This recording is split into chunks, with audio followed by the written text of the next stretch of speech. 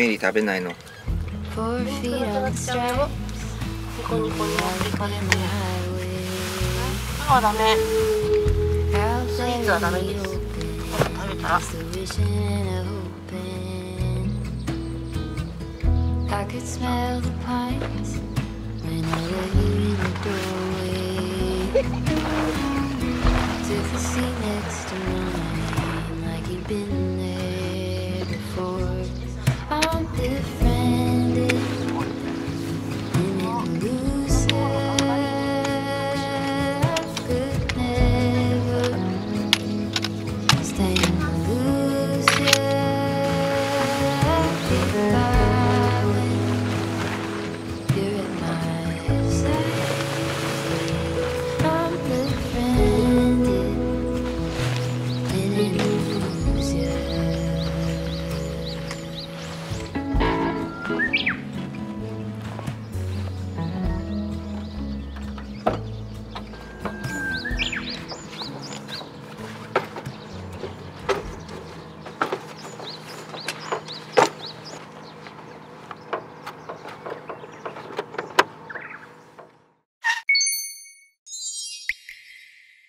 それ朝ごはんもらったの。いただいちゃったんですよね。今日2組だけだったんだけど、たまたま見てくださってる方でいちごいただいちゃった。すいません。きっと食べるために買ってきたのに、そうだよ。私たちがすいません。横取りしてごめんなさい。いただきます。おいおい。美味しそう。甘いよきっと。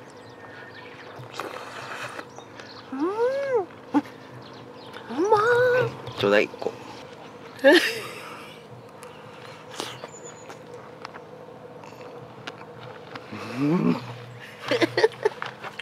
美味しいよね。うまっ。美味しかったね、いちご。めっちゃうまかった。ごちそうさまでした。ごちそうさまです。めっちゃ美味しかった。お仕事。ちょっと一瞬。すごいよ景色。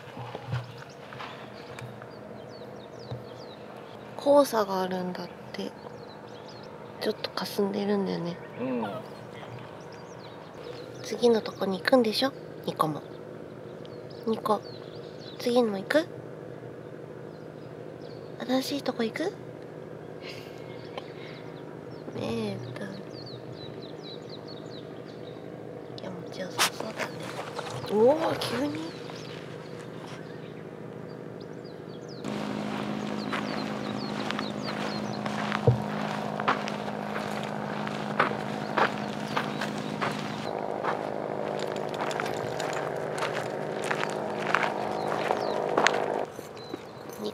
ダッシュタイムです。この人走らしとかないとストレスが。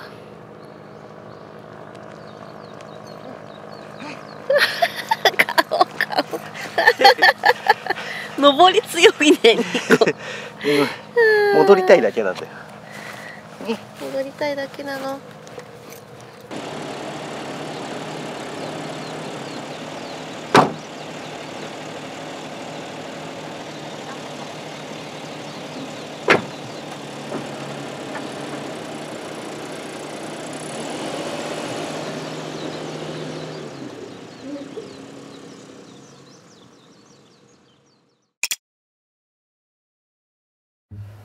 ということで改めましておはようございます。おはようございます。海の森オートキャンプ場、はい、出発しました。すごい暗くない？暗い。なぜ？なんでこの暗いんだ？はい、ということで、無事に出てきました。そして本日はハルピンバースデーキャンプ最終日でございます。岡山県にいるんですけど、戻りながらですけど大移動します。大移動なの？はい。今日行くキャンプ場を発表します。ハルピンさんはまだ知りません。いいですか？発表します。本日行くキャンプ場。でるーでん。エバーグレイスです。行きたいと思ってたんだよ。伊勢志摩です。やったー。すごい。琵琶湖っていうのもあるんだけど、新しく。エバーグレイズね。うん。グレイズエバーグレイズ琵琶湖にも新しくできてるんだけど、まあでもせっかくなんで、もともと行ってみたかった伊勢志摩に行こうと思ってます。やばいじゃん。こっから移動距離356キロ。4時間です。あ、でも、チェックインにはじゃあ間に合う感じ。あ、間に合いますね。それで早く出たかったんだよね。なるほど。うん。ってことは、もう一個店舗っていうか、同じ名前でできたんだね。エバーグレイズ琵琶湖ってのがある。へえ、それも気になるけど。まあその琵琶湖は2号店なんだよね。だからまあせっかくなら1号店に行ってみたいっていう。確かに、ずっと行きたかったし。はい。ので、予約をしておりますので。ありがとうございます。今ね、朝まだ9時前ですけど、出てきました。何も食べてたかな。いちご食べたけど、そう移動しようって太郎ちゃんが言ってたから、どこまで行くんかなと思って。なので三重県まで移動いたしますので。すごいスペシャルコースだね。スペシャルコース。ねえニコ聞いた？はい、ということで本日も一日よろしくお願いいたします。よろしくどうぞ。ニコ、メリーをこっちに向かせてくれ。メリーメリーメリーいたメリーおはよう。大移動だよ。移動だよ。寝た。出発です。楽しみですね。楽しみ。だってさ、結構前からここもエバーグレイスも行きたいってずっと言ってましたよね。言ってた。3年前ぐらいかな。その夢がついに叶うのか。なんかさ、岡山のさお家ってというか瀬戸内に来て気づいたんだけど、木の壁、木造のお家のその木の部分が焦げてるっていうか、焼いてあるよね。そう焼いてあって、なんだろうと思って今調べたら、岡山の気候風土に馴染む本焼き板、漆喰って書いてあって。本焼き板、漆喰なの？そうみたい。古くからの防火剤で一回外側を焼いてるんだって。でその炭っぽくなってるから火事になりにくいとか、あと防虫、湿気を調節してくれるとか、江戸時代に発展した土蔵作り、特に岡山県に多いらしい。倉敷美観地区で見られるような漆喰壁に瓦を組み合わせた生子壁も美観地区もなんかすごかった。梅雨の不快なベタベタとか陶器の結露なども軽減してくれるらしくて、漆喰の表面には穴がたくさん開いていて、その細かな穴に湿気や匂いのもとを吸着する。すごいね。そのやっぱり気候っていうか土地柄っていうか、そこに合わせた作り。最初自然にああなっちゃったのかなとか、海のそばだとああなるんかなとかね、思ってたんだけど、壁黒いわざとやってる。岡山ってそう調べたら、あえてそういう風なコーティングっていうの？コーティングだよね。コーティングでいいのか。すごいよね、本焼き板。初めて見た。エブリィ旅ちょっとハマりそう。いいよね、楽だよね。そのデメリットは長距離の疲れぐらいかな。そうだよね。なんか途中でちゃんとうまいこと大移動しないでキャンプしたりすれば。下道旅とかだったら全然大丈夫。確かに。下道旅意外と楽しいんだよね。景色がいいからね。そう、東北とか行った時はさ、一気に移動したらさ、ずっと下道結構走ってたよね、山とか。いや、東北旅も金沢とか行った時も、行きは全部下道。あ、そうだよね、やっぱり。で帰りに高速。一括で帰ってきたね。一括で帰ってくる。だからさ、結構さ、ここの写真撮りたいっていうところさ、いっぱいでね。下道の方がさ。でも最近その距離も激しいから、その岡山とか、九州とかってなると、ちょっと下道だとたどり着かないということになっちゃうんで。だってさ、そもそもうちらもさ、目的地より若干手前で止まってたもんね、東北の時も。東北行く時だって、1泊目はもう栃木とかだから、全然まだ関東の方じゃん。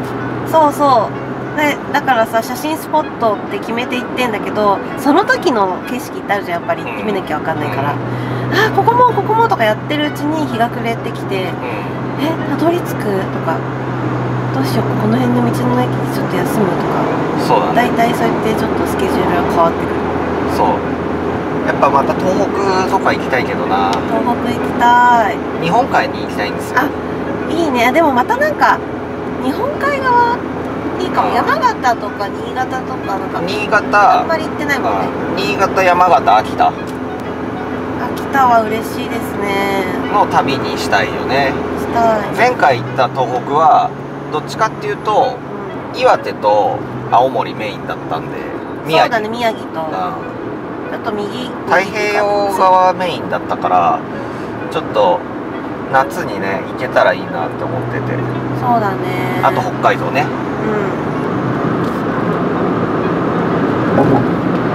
次の旅路こことかおすすめですよみたいなのあったら教えてほしいね。あとでも行ってないのはやっぱ山口県とか鳥取。そう、山口のなんだっけ、その海の道の角島。角島、これはね絶対ね行きたい。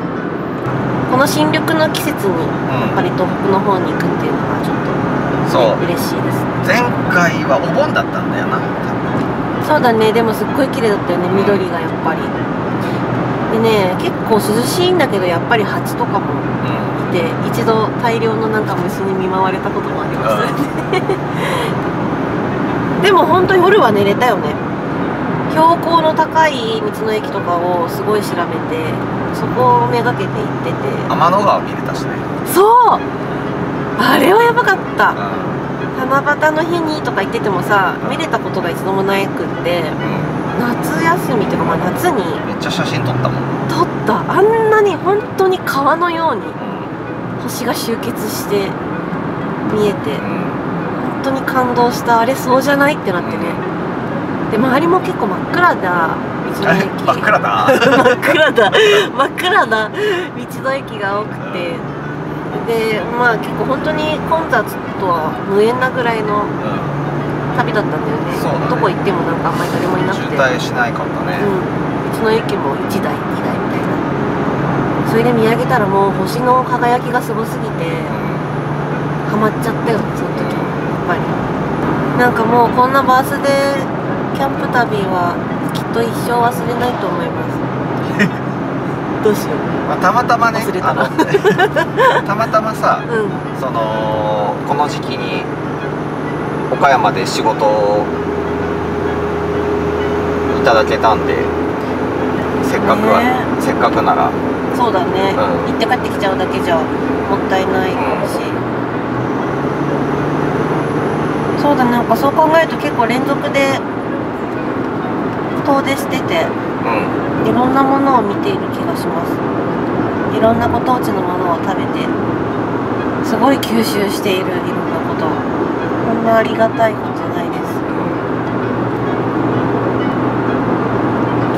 朝ごはんってどうする？朝昼一緒にする？それともどっかなんか適当に買ってさ、なんか食べながら買っちゃう？そうっすね。軽く。朝昼一緒でいいんじゃないかな。朝昼一緒にする？じゃあ私はどっかでコンビニ見つけたら唐揚げくん買うね。腹減ったんじゃん。そうだったよ。察しておくれよ。言いたくないじゃろ。女の子なんだから。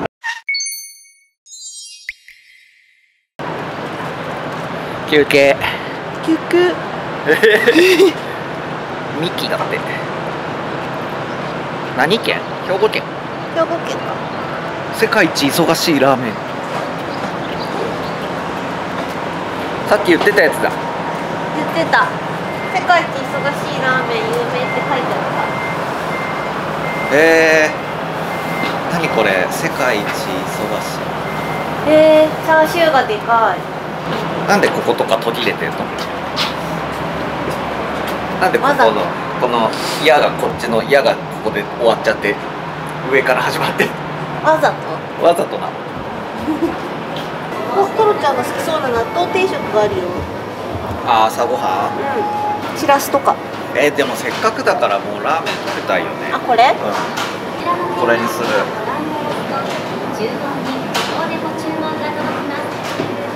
来た。やっぱりこの矢がこっちに飛んでる。なんで？なんで？これ何ですか？ハンバーグ。ハンバーグ。大好きなハンバーグ。いただきましょう。はーい。ソフトクリーム50円割引券ついてる。あ、六甲山牧場のチーズ入りソフトも50円引きだって。食べな。はい。まあ柔らか。ハンバーグ大好き芸人なんだ。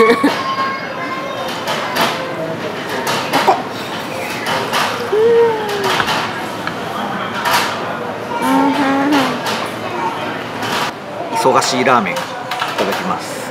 何が忙しいんだ。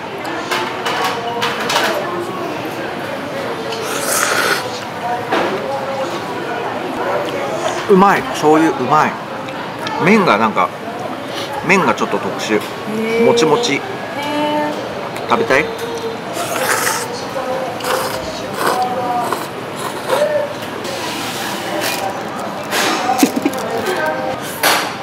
それメンマ。もちもち。美味しいでしょ。お腹にたまりそう。絶対しじみのエキス入ってそう。美味しいね。間違えてしょっぱなからプリントをミスってしまって、もう訂正が効かないからこれで行くことになった。この世界一忙しいラーメン屋の文字の謎について、この忙しいが切れてるの。そこも間違えちゃった。矢の先端が終わって切れちゃってるから、で頭に戻ってくるじゃん。お客さんがループするように。じゃあその忙しいのとこはわからない。看板の文字、ラーメンの丼の文字も忙しいの漢字が2つに切れてて、矢も前後に分かれています。考察してる人がいるけど分からないって書いてある。でも聞いてみた人がいて、そしたら意図的にこうしていて、特にミスとかではないらしい。そうでしょうね。食べ終わるとそこにも可愛い絵柄が書いてあります。これかな、ちょっと見えてきた。不思議だね。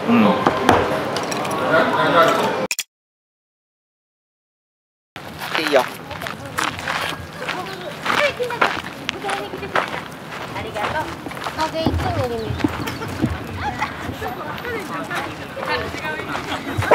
りも。かわいい。コロンコロンしてふさふさね。逃げたり。メーターの匂い嗅ぎたいんだ。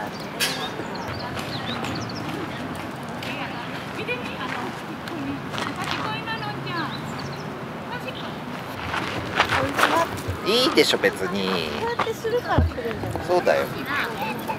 自分で仕掛けてんじゃん。でも自分行くんだよ。ほらほら。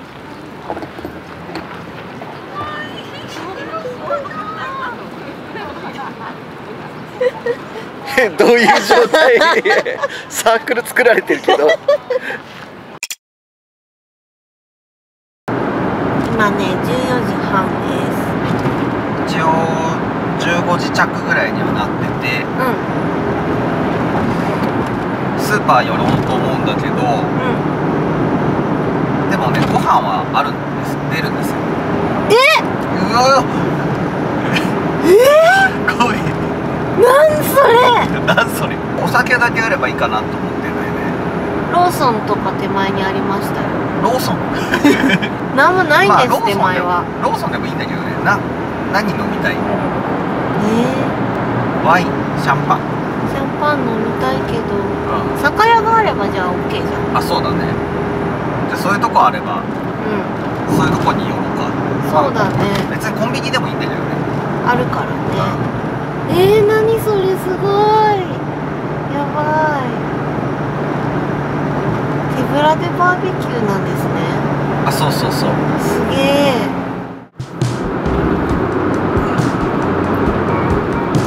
赤い電車。可愛くない？ 2両。2両は何線っていうんだ。すごい。可愛い色の出るでしょ。ね。